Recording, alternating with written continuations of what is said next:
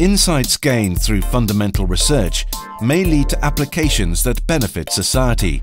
In turn, societal challenges, such as sustainable energy, are a great inspiration for science. FOM encourages researchers to actively pursue these societal research questions with special funds, prizes and training.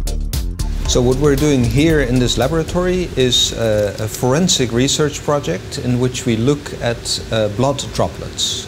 And in order to look at blood droplets, we have to have our own blood. And so everybody uses his or her own blood to be able to do the experiments. The goal of the research is on the crime scene. The police typically finds a lot of blood traces if there's, for instance, been a murder. And so the blood traces have to lead back to the exact location where the crime was committed.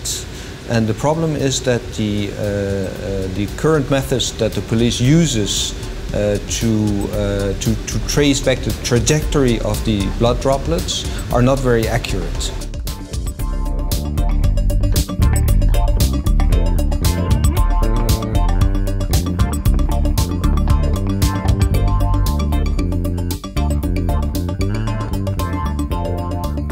I do research on amyloids, and amyloids are kind of aggregated proteins that are related to different diseases, for example Alzheimer's disease.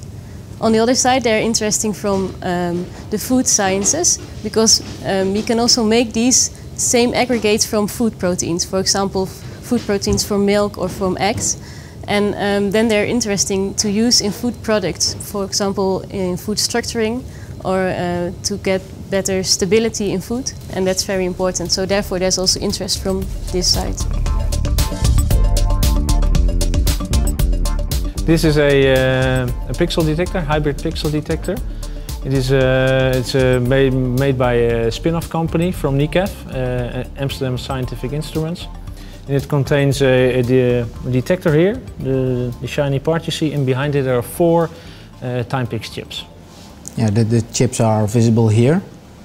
So there are 4 of these chips that are made in collaboration with CERN, the Accelerator Institute, and Geneva. And 4 of these chips are behind this sensor that you see over there. And there was a group of people said, well, they're very nice to be used in high energy physics, but we see other opportunities in society, for instance, X-ray detection. And the nice thing is to see that first it started off in a direction more towards society, and that still continues.